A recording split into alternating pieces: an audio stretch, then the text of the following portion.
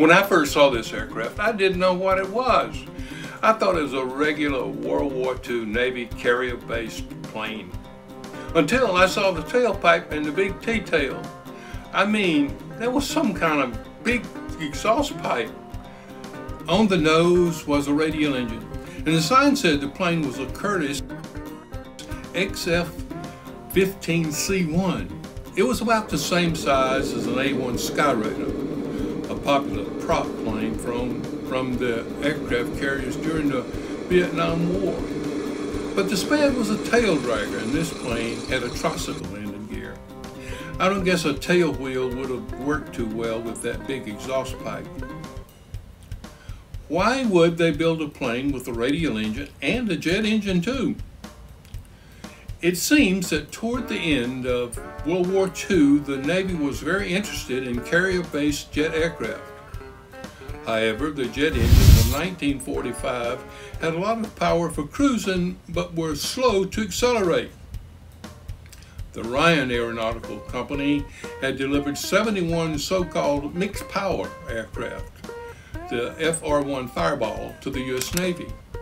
But the Navy was not pleased with the aircraft's performance. Consequently, the Navy looked to the Curtiss Aeroplane and Motor Company for a replacement. Curtiss designed and built the XF15C-1 Stingaree. The plane first flew July the 9th, 1945 under propeller and jet power. It had been flown in February without the jet engine. Only 3 were built. The first one crashed, killing the test pilot, but the others survived testing. Incidentally, the Russians had built the MiG-13 and Su-5 mixed-power aircraft as well. The XF15C-1 was powered by a Pratt & Whitney R2800 34W double Wasp 18-cylinder engine, developing 2,100 horsepower.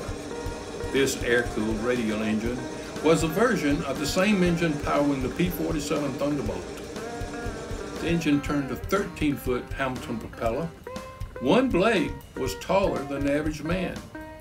The other engine was the Allis-Chalmers J36 centrifugal flow turbojet, developing 2,700 pounds of thrust. Yes, it was the company known for building tractors, building jet engines under the license of the de Havilland Company of Great Britain. During the war, many companies changed from their regular product lines to build war machines. The J36 was Allis-Chalmers' designation for the de Havilland Allbird 1B engine, the Goblin. The engine powered the first single-engine Allied jet fighter of World War II, the Vampire. One unique feature of the XF15C-1 Stingaree was the ability to start the jet engine in flight.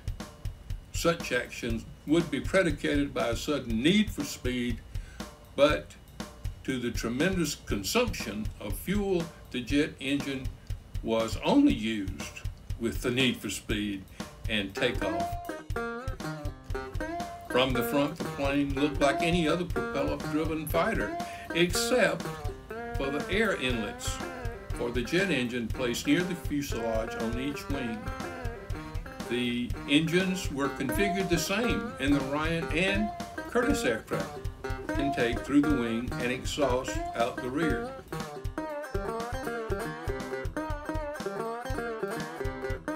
With a big radial up front, the pilot was practically sitting on top of the jet engine. The T-tail was added to improve handling of the aircraft. 4 20mm cannon took care of the armament requirements. Normally 50 caliber machine guns would have been used. The Navy lost interest quickly after the war ended, and the program for mixed power aircraft was canceled in 1946.